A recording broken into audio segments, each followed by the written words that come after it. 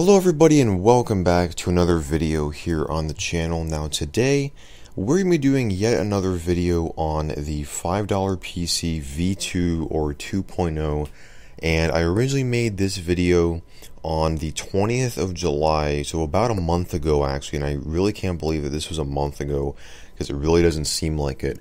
But I did mention in that video that I was going to be planning on making a follow-up video where I was going to be putting a actual hard drive into this machine, as well as maybe installing Windows 98 or another older version of Windows like that, and just showing you guys that whole process. And I've done videos like this with many of the other computers that I have acquired, and you guys seem to really enjoy these type of thrift store finds videos and the follow-up videos to them. So that's what we're gonna be doing today, is taking a look at actually getting this thing up and running. If you saw in the previous video, which if you have not seen that video, I'll have a link on screen right now at the top right corner of your screen, so about right there, as well as down below in the video description to the original video, which I did make about a month ago.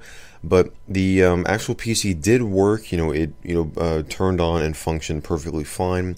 However, there was, as I said, no hard drive. But I'm going to be installing, and I did have to pull this out of one of my other machines. This actually came from a Power Mac that I have, and hard drives are usually the one component that I am usually very short on. I do not have enough spare hard drives to be going around and just putting into a bunch of other spare computers. But this particular machine, which is a Power Macintosh G4, so it is a little bit newer than this machine, because this came out in the year 2000. I believe the Power Mac G4 came out a few years after that. But this is an 80 gigabyte hard drive right here, so I'm not 100% sure if Windows 98 is going to be able to use the full 80 gigs that's on this hard drive, or if this hard drive will even work with this computer. But we're going to be finding that out in this video. If not, this may go on the MJD Extras channel as a failed video. I have not been posting much stuff to that channel lately, so if this video is a failed video, which I hope it's not, I may be posting something to there. But yeah, guys, that's what we're gonna be doing. So let's just get started with the first thing, which is going to be installing the Seagate hard drive that I have right here. So I do have to apologize because I am at a very awkward angle here, and that's usually the way I am in most of these videos. But we're just gonna reach around, and I do believe I have the correct. No, I don't. Oh, actually, yes, I do. So we're gonna just start taking out these screws here. There are 4 screws in this case right here.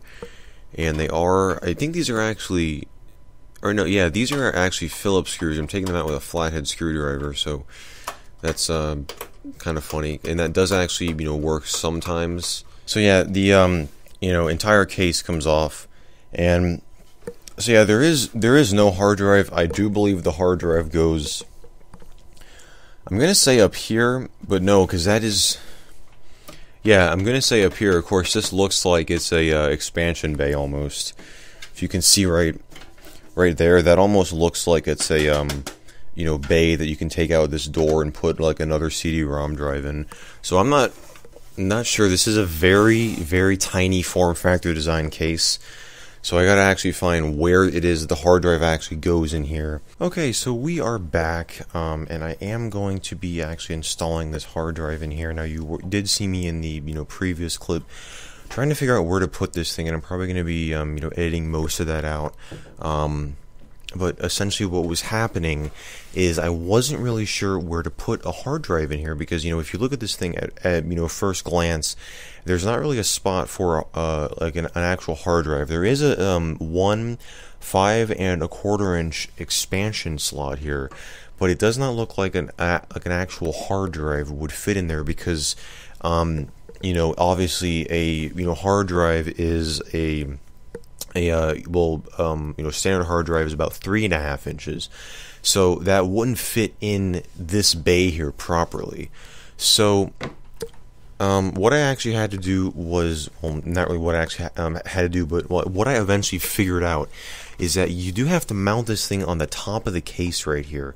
And, this was something that was somewhat common for these, really small form factor design machines, because there's really no other place to put it, and this is just where I'm assuming it goes, because it does fit a hard drive in here perfectly, and it matches up with these 4 screw holes up here. So this is the only place that we can put it, and there is a little bit of room to put the actual cables up here.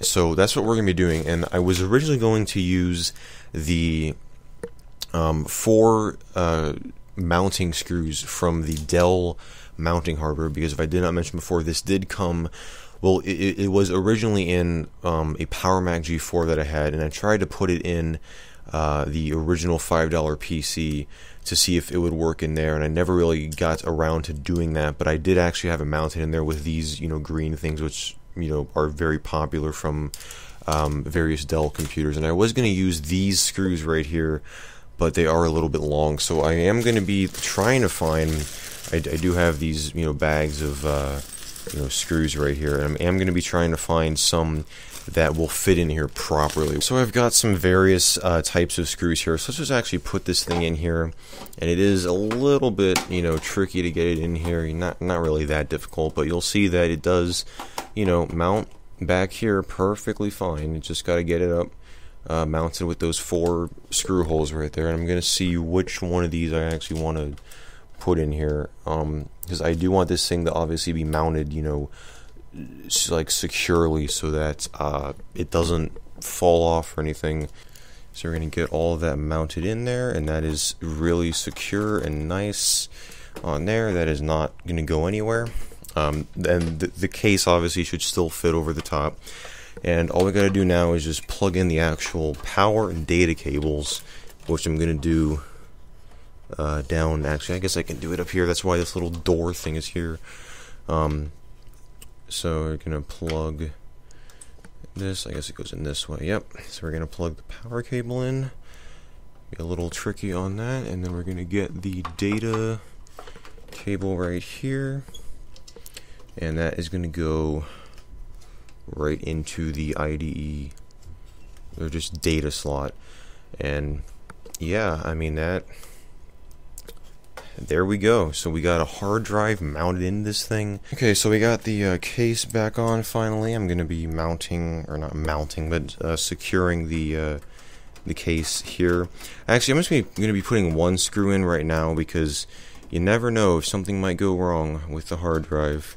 And if it does, then, well, this is going to be a failed video for sure, because I don't have any other spares. Alright, and we are back, and just to sum this up very briefly, because I know that I have, rambled on for like 30 minutes in like the past 2 clips, but the reason why that I kind of have the whole camera pointed at the monitor setup going on here is because I was not able to get the AverMedia GL310 capture card that I have to work with a few adapters that I bought, and I ended up buying 3 of these things. I bought 3 of these different adapters, 2 of which were DVI to HDMI, and one of them was a VGA to DVI. And out of all of these, I was not able to get the signal from that computer back there to work with the AverMedia, game capture Lite or whatever it's called. And I'm thinking it's a problem with one of these adapters, because there are like 6 different types of DVI, and I think that I got ones that have different types. As you can see here, the plugs on them are fairly different. I thought that they were going to work because one of them is, or claims to be like DVI-I, which is universal, but it still doesn't really work. So I've just decided to not really spend any more money on this thing, because I've already spent way too much money, more money than I should have, on trying to get this thing to work with all of my computers to have one universal capturing solution, so that you guys don't have to deal with this. But to be honest, I don't really think that it's worth it at this point, because I think that this is perfectly fine. And if it ain't broke, I guess you really shouldn't fix it. And I guess I was trying to fix something that wasn't really broken in the first place. So yeah, we're gonna be doing this, and finally we are gonna be getting around to installing Windows 98 on this computer. And I do have, in this large box of software over here, I do have an actual copy of Windows 98. I just gotta find it. I do actually have a few copies of it. This is actually second edition. I think I'm just going to put this one on. This is Windows 98 second edition for PCs without Windows, as you can see at the very bottom right there, for PCs without Windows. This is a full legitimate copy of Windows 98 second edition. So we're going to be putting this on.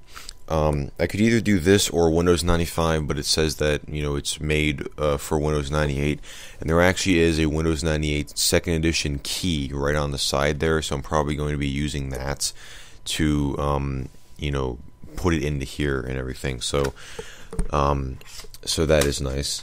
And I will need a Windows 98 boot disk as well, but I have plenty of those, as I have like 1,000,001 floppy diskettes. So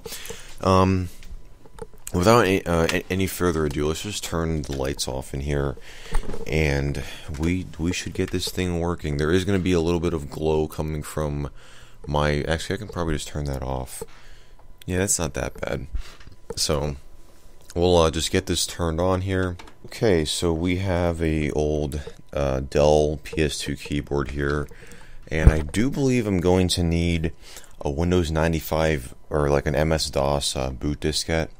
But I'm not 100% sure, because it is booting from the CD perfectly fine, but I do want to actually run fdisk and format the hard drive and everything. But we might be able to do that. And I completely forgot. Let me actually just do this here so I don't forget. Because I apparently completely forgot in the last video to show you guys what the actual specs of the system were, and some of you guys were like, well, what are the specifications of the system? So here they are right here. I think you can make that out fine. So as you can see here, we are running a Intel Celeron processor at 433 megahertz with 190 megabytes of RAM. And as you can see at the sort of middle column there, it does actually recognize the hard drive as 65.5 gigs.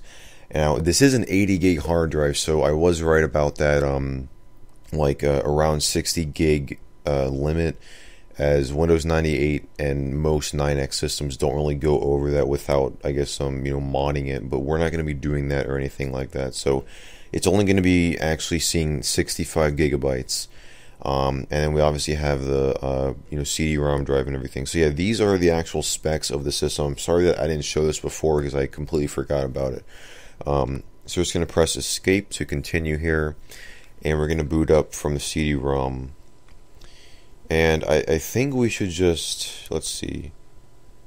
Yeah, we're going to start computer with CD-ROM support. Okay, so we don't need like a actual boot disk or anything. I just thought that we would for some reason, because some Windows 98 older PCs, they don't actually support booting from the actual CD-ROM. So but I think if we go to the C drive, yeah, so invalid drive. So we're just going to right here run fdisk, and computer has a disk larger than 512 megabytes.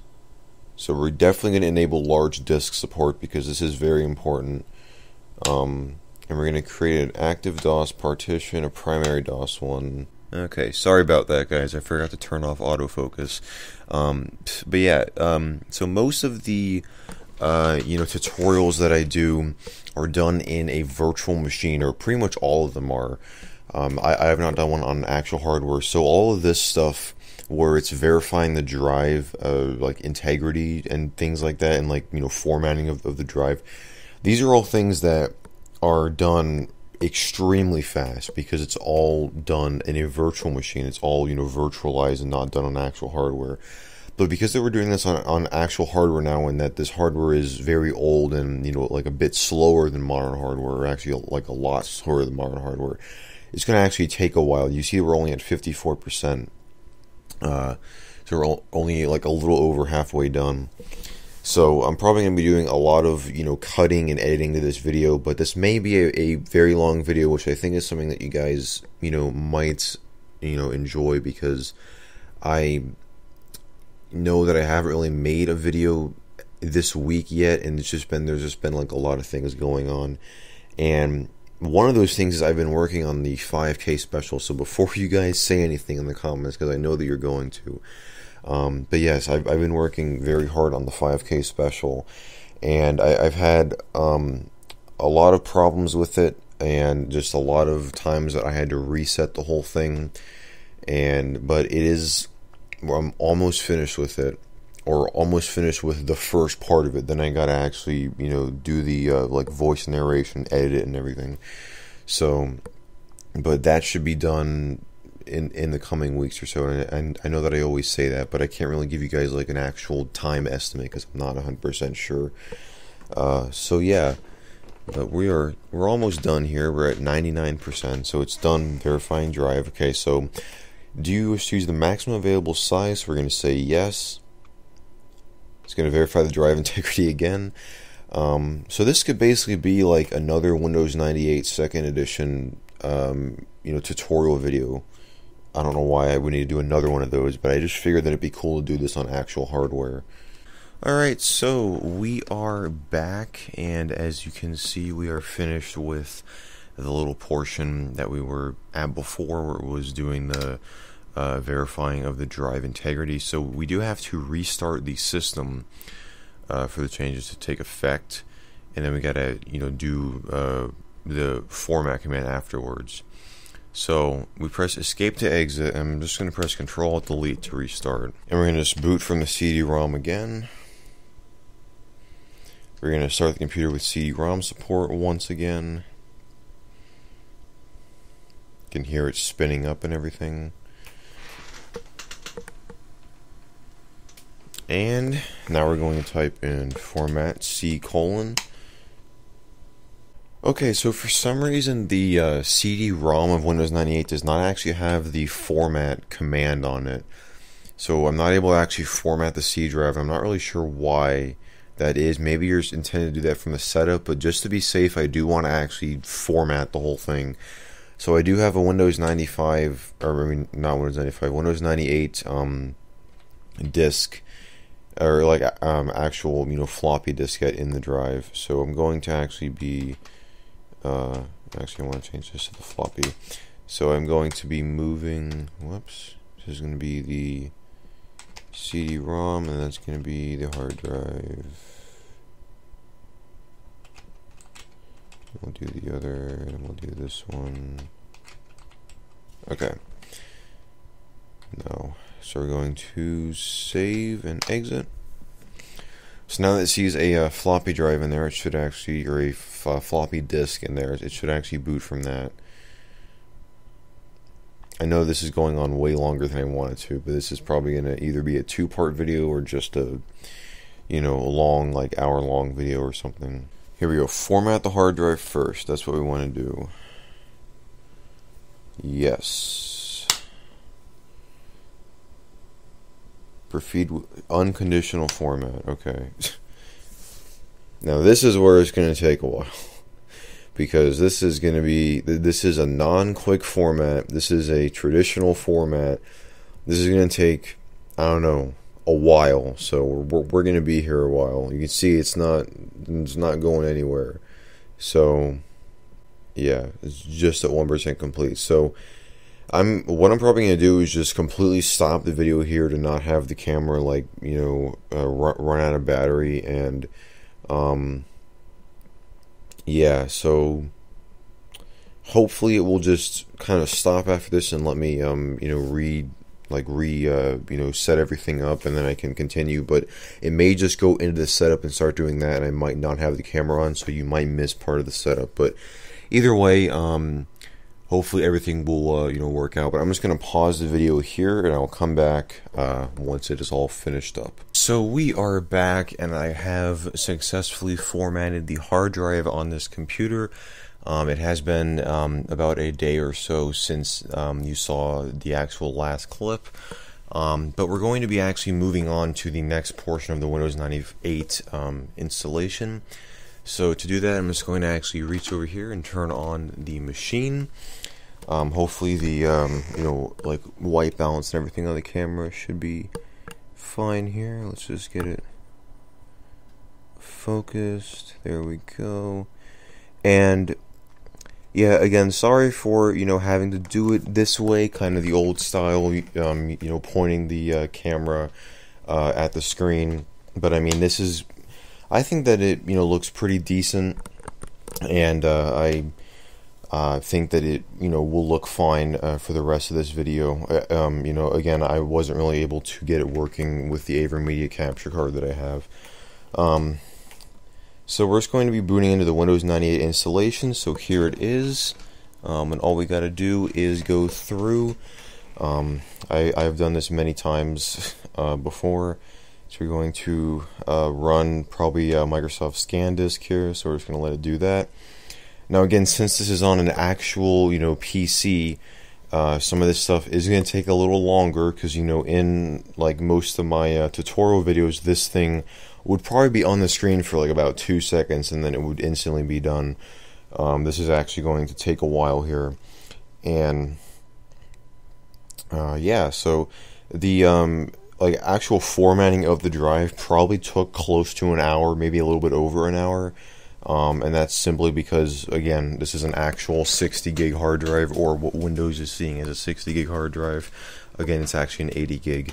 So we're just going to click on continue here, and we're going to let it go through the installation. So we're going to choose the C Windows, and the default installation directory. It's going to check for installed components here. Okay, and we are going to be doing a typical installation. And we're going to actually do a list of components because I don't believe it actually has the games in here by default, which is something that I do want. Yeah, see, for some reason it just doesn't have the games in here. All those, good old Microsoft card games. We're going to get all this stuff. I will probably be installing Windows 98 Plus on here. That might be for a later video. We'll get Quick View as well, why not?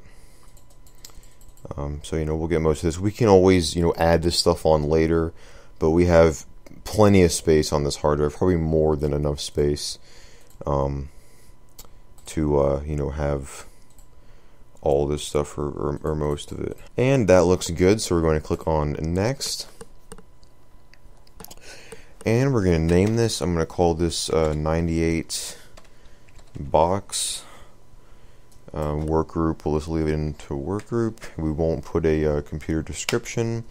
We're in the United States. We're going to start copying files, and you can see on the left there it says it's going to take 28 minutes. This is probably going to take 28 minutes, or maybe even more than that. So I will actually be pausing the video here, and I will come back once it is finished. So I'll see you then. Okay, and we are back, and right as Windows is actually booting up, you can see that we got the getting ready to run Windows for the first time a little boot screen there. I actually was editing part of this video, and I just happened to look over and saw that the whole thing was actually booting up. So just turned this thing on kind of just in time for this.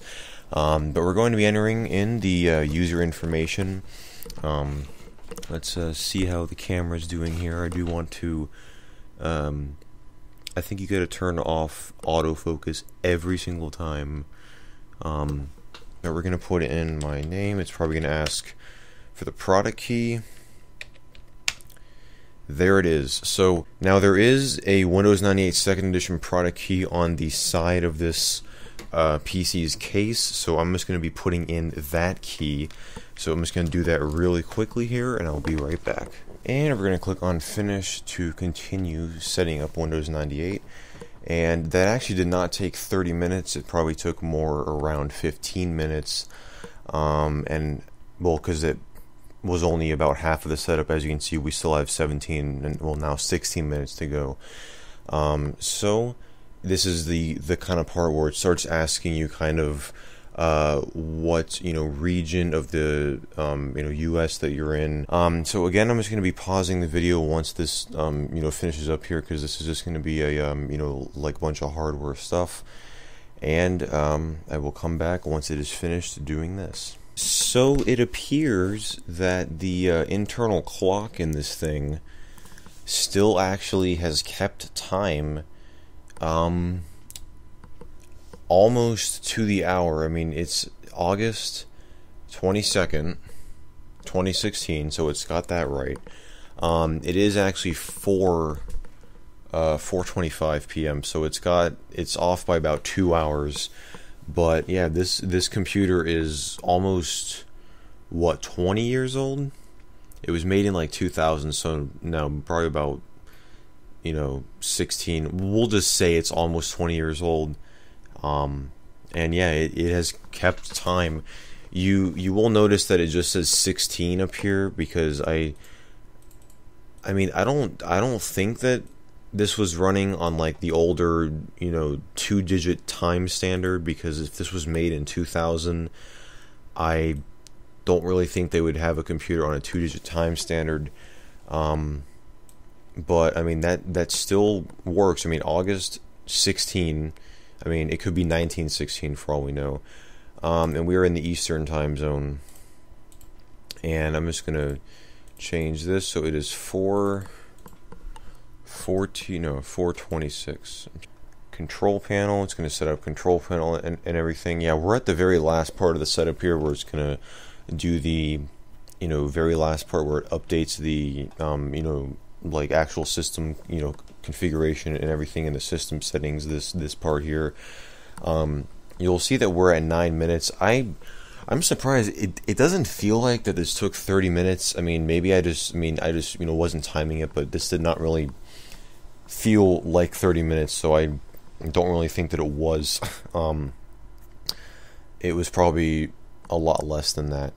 So yeah, it's updating system settings. I'm probably not even gonna pause the or like stop the actual camera here, because it seems like that this is gonna go by fast, because we've been going down. Like, we were at like I think 10 minutes when this started. We're already down to 7. So some possible ideas for some future videos that I can make on this machine. I mentioned earlier that maybe installing Windows 98 Plus, but I don't really think I would make that into a whole video, because I did actually do an episode of time travel, my time travel series on this channel on that. I don't really think I'd do like a whole video on that. Maybe something very briefly in like a separate video or something. And then I was kind of thinking of adding like an internal network card to this and trying to get this thing on like the modern internet and seeing how it would handle that, because I think that would be something pretty cool. But I'm not sure if I have like a proper network card that would work with this. I'll have to see if I still have that or if I sold it. I actually do believe that I still have an older Linksys one, so it very well might work with this, but I'm not sure. But that could definitely make a very cool video, is seeing how like older hardware like this handles the modern internet. So we're just gonna press restart now, because it looks like that we're done here. So yeah, if you guys want to see that, I mean, definitely post something down below in the comments. And it looks like we're doing on autofocus again. Sorry about this, guys. I gotta fix this camera every single time to turn it off autofocus, because it's really annoying. Because when it's like this, it just loves to go into autofocus. We're gonna boot from the hard disk. I gotta take the CD-ROM out of here, and there we go. Windows 98. We have the lovely Windows 98 boot screen here with the clouds and everything in the background that I'm sure all of you guys who have used Windows 98 are familiar with. And it looks like we're actually done here. It's going to ask me to enter a password, but I don't really think I'm going to enter in one, especially the fact you can just press escape to bypass the login anyway. So I'm just going to press enter to, not bother. It's found a Dell something. Do you see that? That was kind of, oh, that was probably the actual monitor. So it found the plug-and-play monitor. Wow, that is nice, because this monitor is not from this time period at all. Sure, we will search Windows Research for new drivers. Oh, this is gonna search. Well, it's not gonna find anything. Oh, it found. Okay, it found the driver. Nice. I'm guessing that's like a basic VGA driver. Because I mean, obviously we do have like an actual picture here, so it does work. And well, there we go, guys. Windows 98, Microsoft Windows 98, on actual hardware, on hardware that was designed to run Windows 98 Second Edition. I'm gonna uncheck this. Obviously, I'm gonna have to do some work on getting the proper like VGA graphics adapter, because first of all, everything is like cut off. You can see that the like actual cropping of this, and which I think you can just fix that like from the actual monitor itself. But yeah, I mean, there it is. I'll run, I think DX Diag is on here, so we'll run that. So it's got name here is 98 box, operating system Windows 98. We have an Intel Pentium 2, which is weird because it didn't say Intel Celeron before, so I guess Intel Pentium 2 MMX, 190 megabytes of RAM. We've used 20 megabytes of the page file with a DirectX version of 6.1a. So there we go. Obviously, Internet Explorer, anything like that isn't going to work. It's probably just going to throw up this wonderful MSN thing. So we're just going to close out of that. But let me actually see if we can. Yeah, we got either 2 colors or 16 colors, but it does actually recognize. I'm pretty sure that this is the actual model number of this monitor, because this is a Dell monitor, and I think it is the SC177FP. So that is nice, because this monitor is not from this like the time period of this computer at all. It's actually like a bit newer, so that is nice. But yeah, I'm gonna have to do a lot of stuff to this computer to actually get it working, but that's probably gonna wrap it up for this video, because I've had to do a lot of editing, because I've been editing this video kind of as I've been kind of in between sessions that I've been doing this, like actually recording the whole process, and it's probably gonna end up being maybe 30 to 45 minutes long, and I don't really want to have it go on longer than it really has to be. So if I do decide to make a follow-up video to the follow-up video, it's probably gonna have to be in like a whole separate video. But if you guys want to see that, definitely let me know. But again, guys, just thank you very much for watching, and I will see you guys in the next video.